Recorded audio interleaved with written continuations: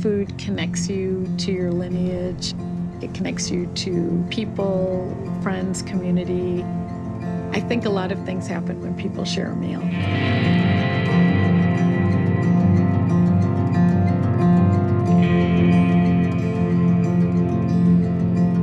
My restaurant is called Marjorie, and it's named after my mother. My family moved from Jamaica to Chicago when I was about 5, and I just found the time with my mom in the kitchen very special.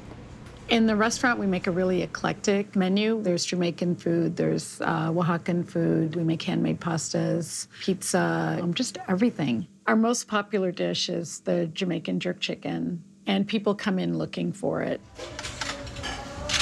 Jerk chicken? I love the ability to share my food experience with my son. He's kind of under our chef's tutelage. Looking good. How long do you want to? I would say slightly longer and a little wider.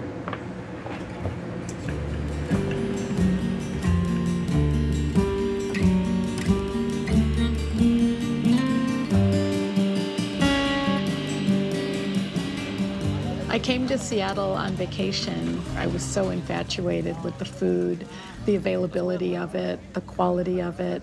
Hi. That's a seeded bread. I love that. It's a surprisingly diverse city. You might not see that on the surface, but I think when you look beneath the surface, it expresses itself in a lot of different ways. Look at that fresh homemade Oaxaca cheese. Yep. It's all handmade quesillo. Yesterday for today, it's nothing like this in the market. Oh my God. That's really That's fresh. good, yeah. Oh, sí? Yeah. Francisco, mucho gusto. Costa Romero, Mario. Gracias. Gracias. That was so good. That tasted so That's fresh. like Oaxaca, like. Yeah, no, I know. I think when you're small, you do the best when you deal with other small businesses. We want to know that the person that's selling it to us takes the time to look it over and make sure it's the standard. And when you deal with small farmers, that's what they do. It's good to be able to show this all to you, because this was where all your winter lettuces came from. Oh, they were so good. Oh my God, they're beautiful. So you should try this. Yeah, I'd love to. Oh my God. In this time of year, when it's so cold outside, we start things indoors here. And we'll still grow them to full size outdoors. Right, like, yeah. These are your first lettuces, for example. Oh, wow.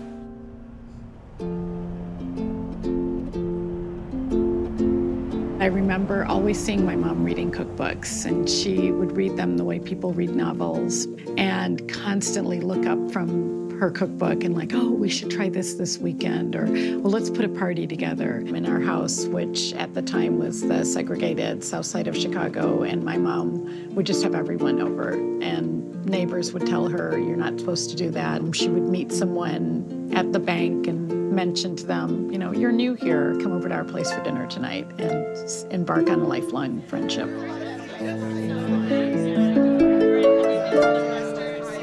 Great food is a magnet, but it takes a community to make you want to stay somewhere. So for me, it was important to build a community and just to create this place where people could come and enjoy a meal, share it with friends, share it with us, and it just grew.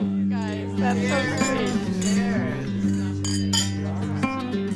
I look back now at how my mom would entertain, welcome, bring in that one extra person. That inspires me because it has a sense of a dinner is a party and there's always room at the table for one more.